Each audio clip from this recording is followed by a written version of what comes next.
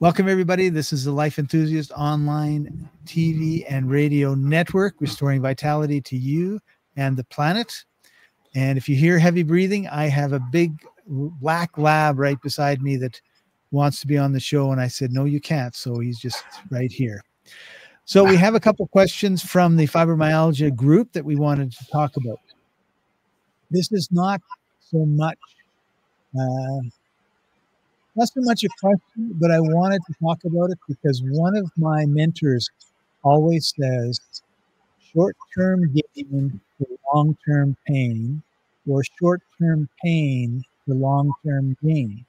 And I think that fibromyalgia is a very good example of short-term gain for long-term pain. In other words, we do these things on a daily basis that don't help us, and over time cause our bodies to break down, right? So this lady says, thinking about treating myself to a 75-inch large TV for my lounge. What do you people think? I want to go all out as I'm homebound anyway and want to enjoy my home even more. I know it's 3 payments of 240 pounds, so $260 probably. But wowzer, imagine Christmas films on that. Life is hard enough as it is living with this pain. So I'm thinking there's $700-800 that she's going to spend on entertainment, and she's going to sit there. She's going to be stagnant.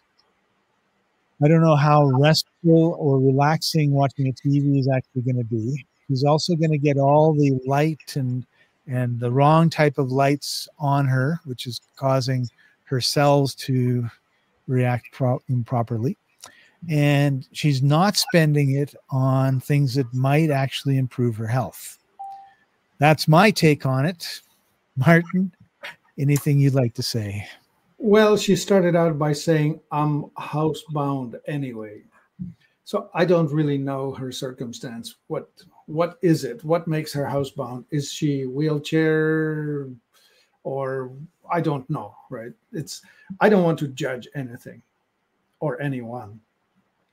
If she wants to be entertained, be entertained. I personally have a 40-inch TV and I find it to be already plenty big.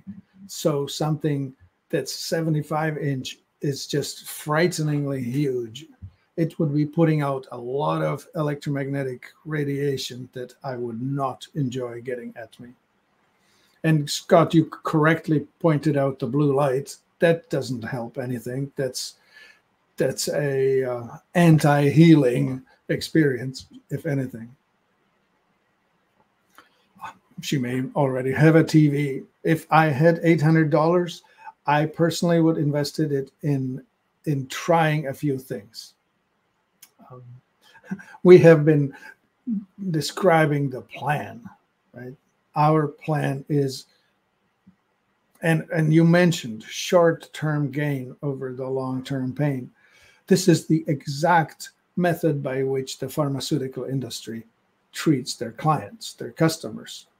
They call them patients, but it's really a business relationship.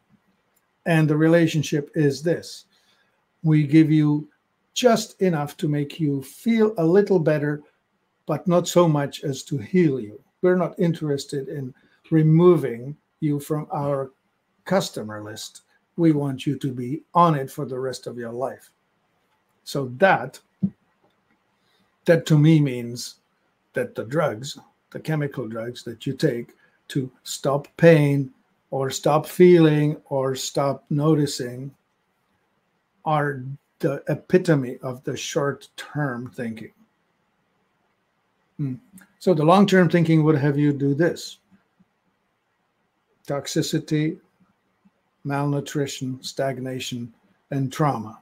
These are the 4 concepts, each of which needs to be resolved somehow. Toxicity, you can take a test and find out how much of toxic metals or plastics or other volatile organic compounds you have. You could take organic acid test, which would help you determine what nutritional deficiencies are causing you the troubles. You would be able to figure out, if you do the metabolic typing test, you will figure out what foods are hurting you and why, and how you could adjust your diet to do better. The stagnation, I don't know, in this case, it may be problematic. If somebody's housebound, how much movement can she do? I have a rebounder in the room here, and I get on it a couple times a day to get my lymph moving. And of course, if I can find the time, I go for a walk. So is that a good idea to spend your money on hedonistic pleasures? Perhaps, but it's also a sign of giving up. And that's a strategy that I do not recommend.